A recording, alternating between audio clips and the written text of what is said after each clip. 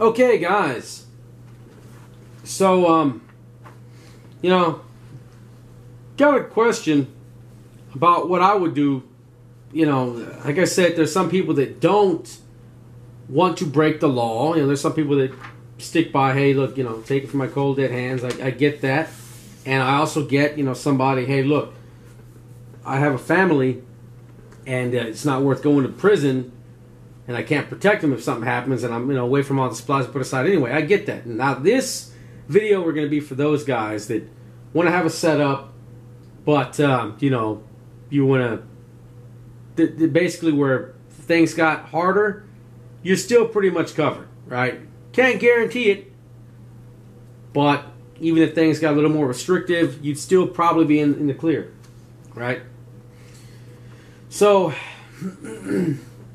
not having a crystal ball, you know, I always ask what I would do if I wanted to, you know, be on the safer side of things, but still have a firearm set up. Guess I go over this. If I was living in a more restrictive state or country, I'd probably go, you know, I'd go with one of these few options I'm going to cover.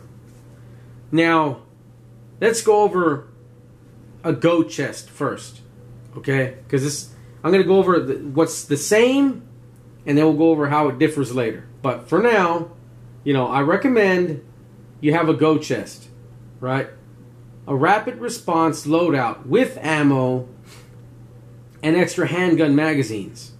You keep this loadout, vest or chest rig or whatever it is, belt, whatever.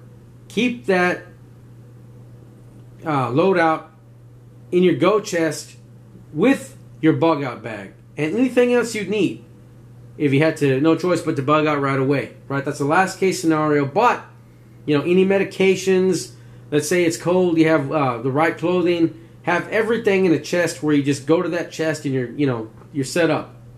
You can even take the whole chest and just throw it in your car or something, right? But have everything in one spot.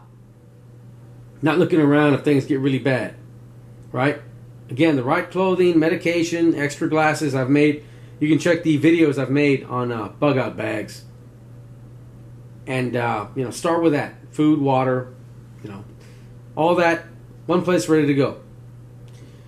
Now, the second, right, I would recommend for most situations, we'll go over primaries, but first, I would say, after you have a go chest set up, you need to get a good 9mm. I recommend starting with a 9mm because just about anybody can handle it, right? The ammo is not overly expensive, so you can afford to train. It doesn't have excessive recoil. So let's say you have a petite wife or teenage daughter, you know, they may not like shooting .357, man. And besides that, I mean, .357 is expensive, right? And another thing is a handgun can be carried on you easily and undetected. Say, you know, WROL, there is no law. Things are just nuts. You never know. Things go south, well, you know, if you absolutely had to, put it in the crack of your behind, put a coat on, and, you know, if it's dangerous just to, you know, go down the street, you know, hey, things are pretty bad, I'm just going to go and a couple blocks and ask so-and-so for something, I don't know. Well, you can carry it on you, man.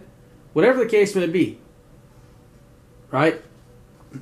So that's a good way to start, I'd say. Now, primaries. Right? My personal first choice, excluding, you know, semi-auto rifles, I would say shotgun. Shotgun is a very, very versatile gun. You have several different loads, right? You got lighter loads like birdshot, you know, a lot of little pellets that can be used for hunting small game, right? Birds, squirrels, stuff like that. You've got buckshot, which is popular for self-defense, you know, home defense, and it's kind of like shooting somebody with 9mm, I think I said in one of my really old videos. If you look at the pellets or the what am I saying? Basically the little pieces of lead, the little ball on there, well,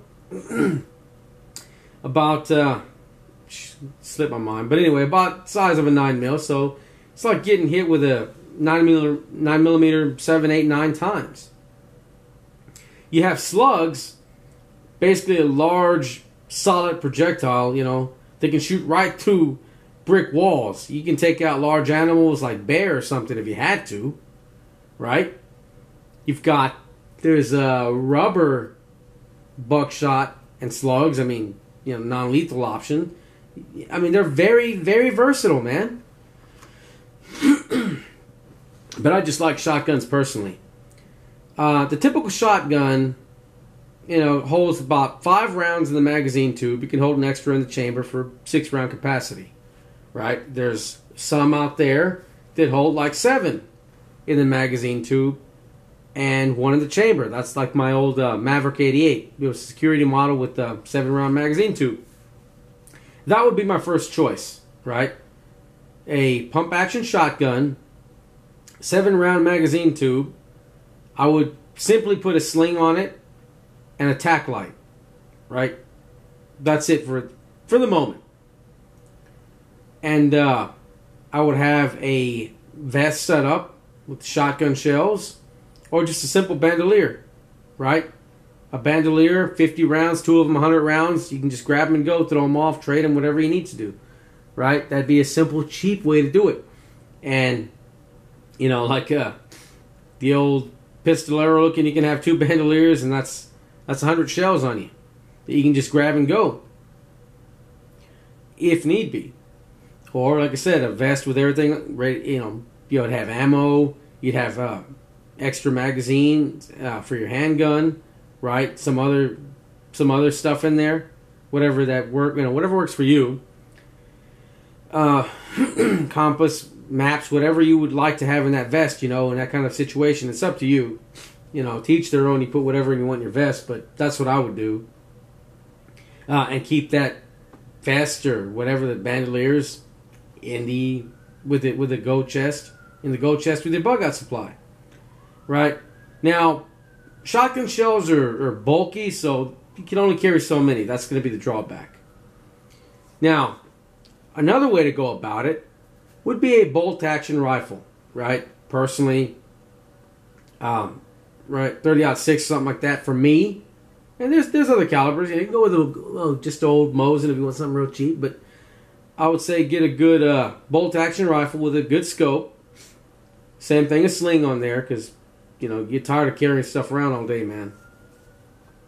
Get a few bandoliers, load them up with some ammo. Same thing, keep them in your go chest, right?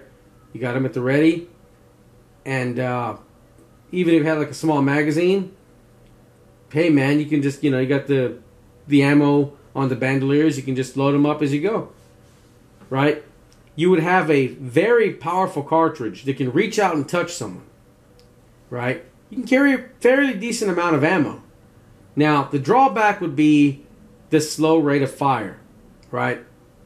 Shotgun, you can, you know, pretty much fire as quick as you can pump and pull the trigger.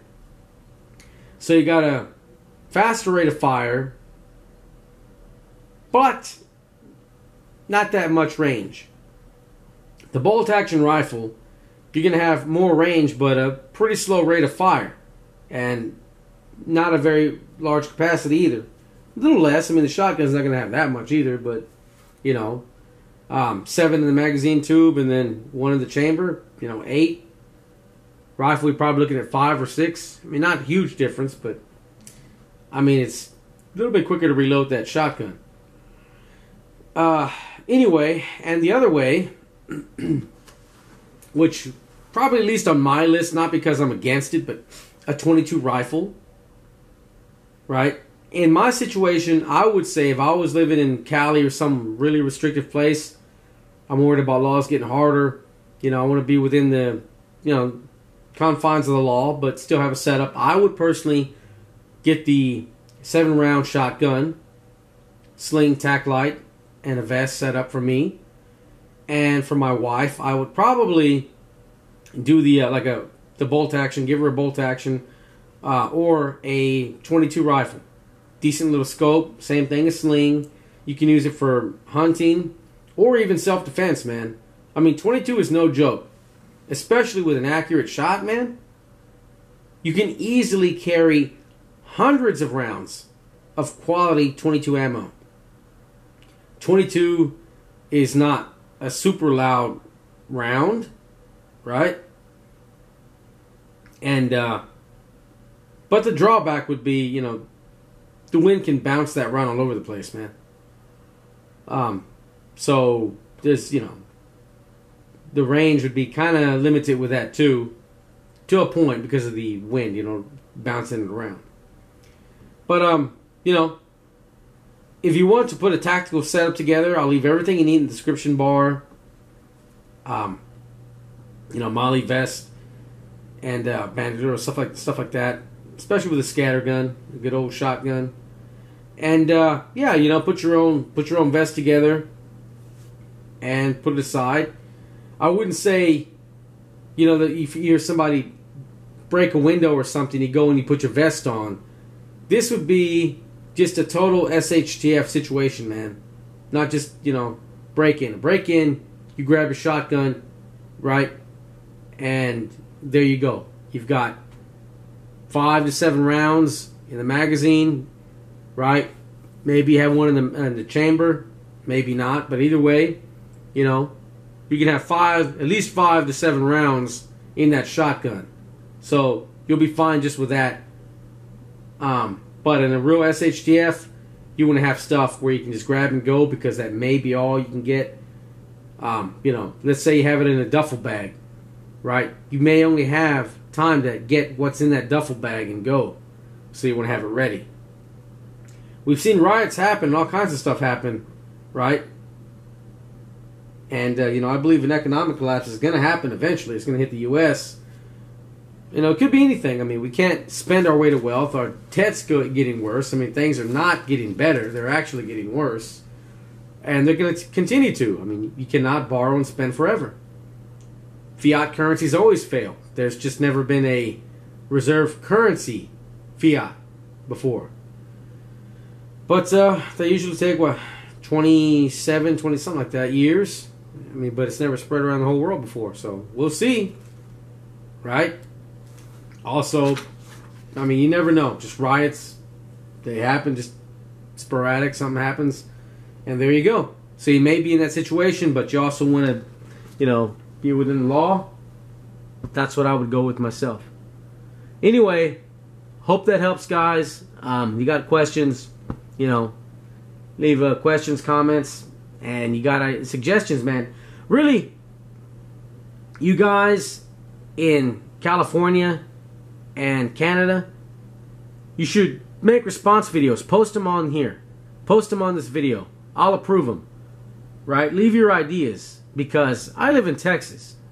But, you know, I'm just giving my ideas. I always ask my opinion, so I'm going to give it. But, you know, show us your setup, man.